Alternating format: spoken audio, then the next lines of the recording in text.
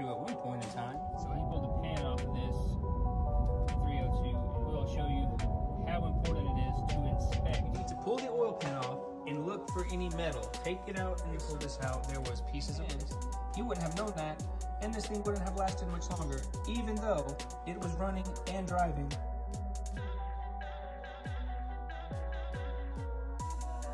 Where are we going? So I tried to make this video before talking about whether you should replace or rebuild your engine. I kind of got off on a lot of stuff that was not relevant to the conversation. So unless you have a numbers matching GTX or some type of a movie car, special drag car with a lot of history that someone important drove, it doesn't really matter if you replace or rebuild your engine. I would say just find a Ford specifically, just find a 302 to put in it. Or if it's a Chevrolet, a 350, or even, you know, if you don't really want or care about any performance, a 305, 318 for a Dodge or Chrysler product. You're gonna end up spending more money than the car is worth. For example, my car is a 4-door 65 Fairlane. And I know I've heard a bunch of people talk about a 65 Fairlane being rare. I see them all the time for sale. So I don't really know how rare they are. I mean, they're more rare than a G-body, I guess. But that engine being in that car doesn't matter.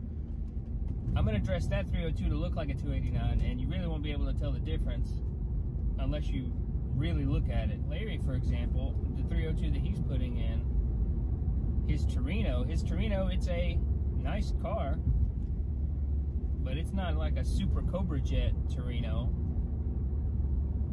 that, you know, someone raced and won a lot of races with or something like that. So who gives a what kind of engine is in it? As long as you keep it Ford, that's kind of my thing too. You know, LS swap and all that, it's all cool and everything, but the old Ford stuff, funny. It's weird having that in there. But we're headed to Larry's right now. He pulled the pan off of this 302, and we'll show you how important it is to inspect an engine before you put it in. If you end up buying an engine, which you already had this one, but the same thing kind of applies. So Larry got a surprise when he took this 302 apart.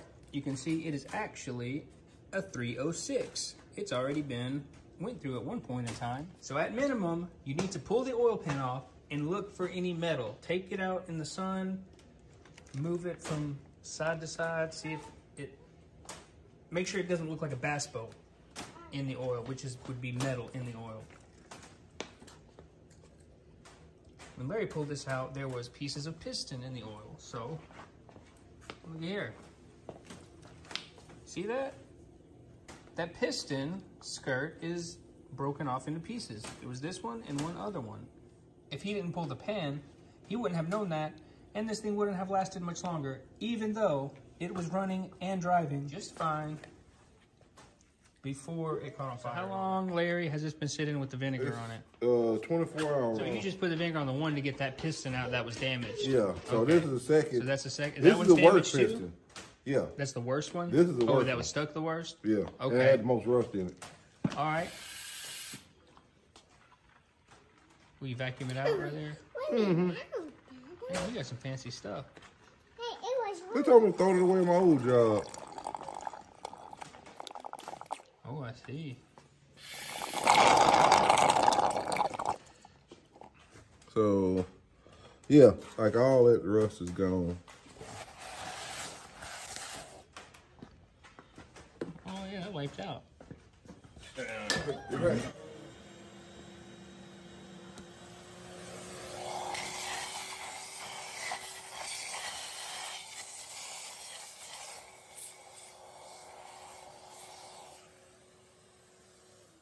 Okay, I'll put a before and after in here of that, 'cause I got that picture you sent me.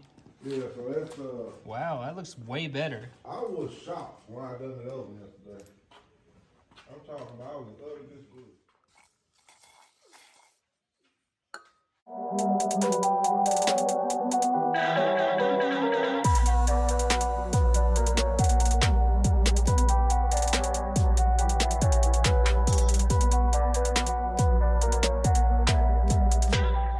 Now, if you have the skill, it would be best for you to replace all of the gaskets, about, what are we talking, $100 gasket set, for a little peace of mind. Maybe even a water pump.